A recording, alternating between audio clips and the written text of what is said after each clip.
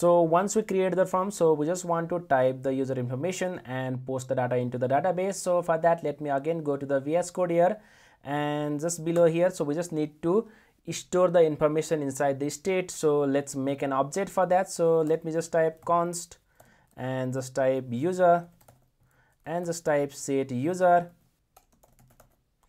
and let me just use the use state hook. So we have used this use state hook before as well, so you just need to make sure to import here as well, and you just need to initialize the object. So for that, let me just type user, so just type name, and let me just pass the empty name and username, and similarly email.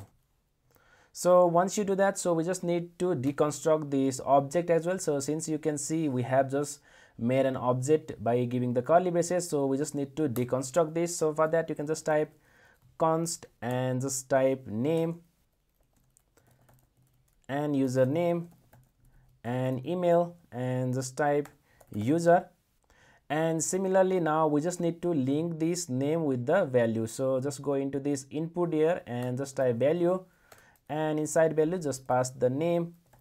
So this name is coming from here, and similarly again just type username here. So just type value and just type username, and similarly for email just type value and just type email. So once you pass the value, so here we have just created this object.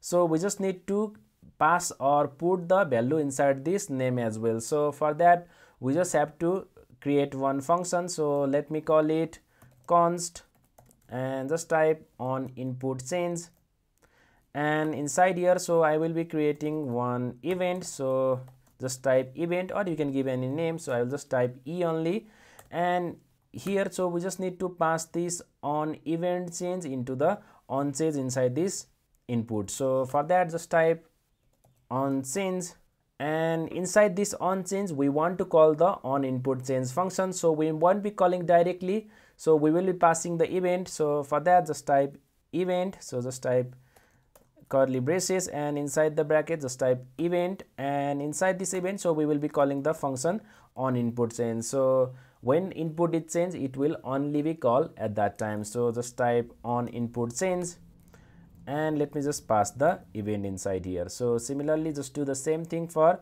all the inputs. So let me just copy this one from here and paste inside here, and similarly just paste inside email as well. And once we pass the on change event and on input change event inside here, so just go inside this on input change, and we just need to set the user. So just type set user and just give the curly braces, and inside this, so let me just type e dot target dot name and just type e dot target dot value. So here, since we are giving the name field only, so we need to add the spread operator just inside this curly braces. So for that, just type dot dot dot and just type user and just keep comma. So what this split operator will do is this will keep on adding the new update. So once you do that, just save this application, and to see the output, so what this will do, so just go into the application and just right click and just click on inspect, and before that you need to make sure to install the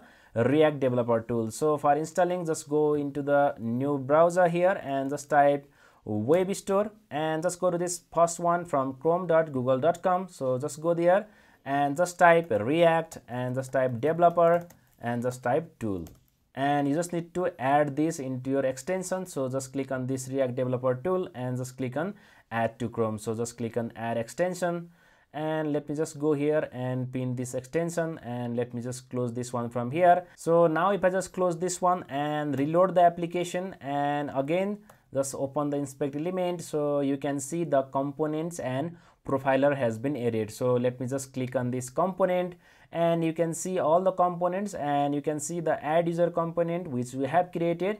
And now if I just go here on this registered user and just type some information, so this should display on this state. So now if I just type something like Arjun, so you can see, so this is showing in name, and similarly just type code with Arjun for username, so you can see, so this is showing in the state again, and just type something like code with @gmail.com, so you can see this is again storing inside the state in the email as well. So this is how you store the information inside the state.